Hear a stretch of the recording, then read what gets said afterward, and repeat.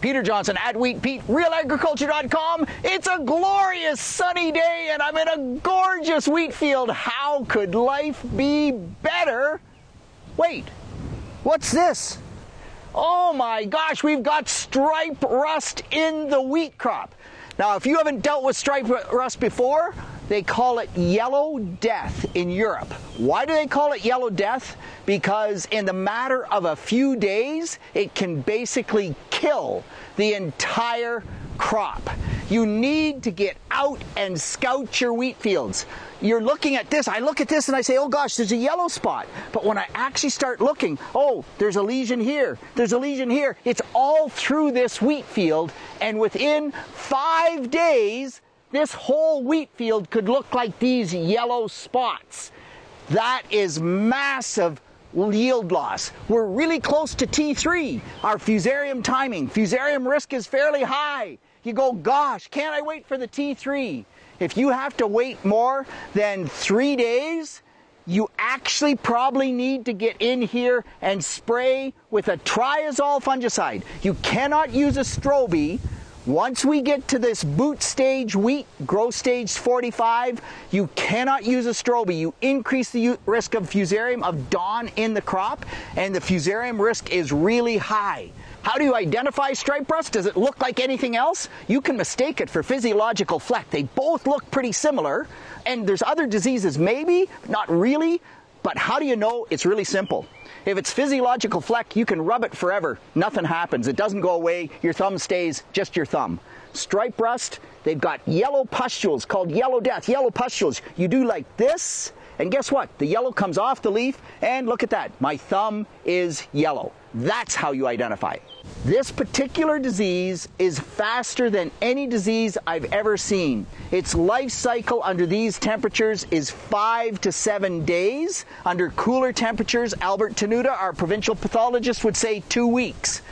But it sporulates so much. It came in as part of free trade from Pennsylvania or from somewhere south of the border. It got here probably around the end of April, 1st of May. These spots that you see, that's where the first spores landed.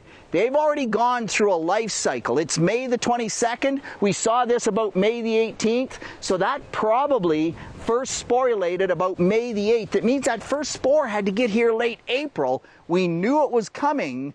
It's really hard to scout for. You can walk through the field, and when it's the individual lesion, it's really hard to find that one lesion in this spot. But if you miss it, and by the way, I scout this field, I try to do a good job, I missed it, and the first time we saw it, oh, look at that, a yellow spot. As soon as you see that, you have to get out there, you have to look, and you need to spray immediately if your T3 fungicide is not within 3 days. The yield loss on stripe rust can be 50% or more. You can't take the risk.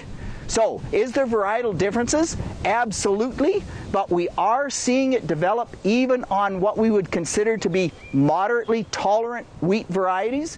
It's showing up first on the highly susceptibles. This is a highly susceptible variety, we know that, but it's also an extremely high yield variety. So have a look at gocrops.ca. That can tell you your variety sensitivity, but that's not the whole story. You still need to scout. You see the yellow spots. You see, can I spray my T3 within 3 days? If the answer is no, you spray immediately. Something cheap, a triazole, Folicure, bumper, something that's readily available, spray immediately. And then please wait 7 days for the T3. We don't want to overload the plant with the fungicide, with the surfactant. And so if the T3 is 4 days away normally, you can go another 3 days, still be in the right window for control. So, incredibly awesome wheat crop. I can't believe the biomass here. Big biomass means big yields. But if we end up with a whole bunch of this in this crop, it takes all of that leaf area away. That's our photosynthetic capability. Our big biomass becomes a big bust. We don't want that in the wheat crop. Peter Johnson at Wheat Pete, RealAgriculture.com. Scout for stripe rust and grow great wheat.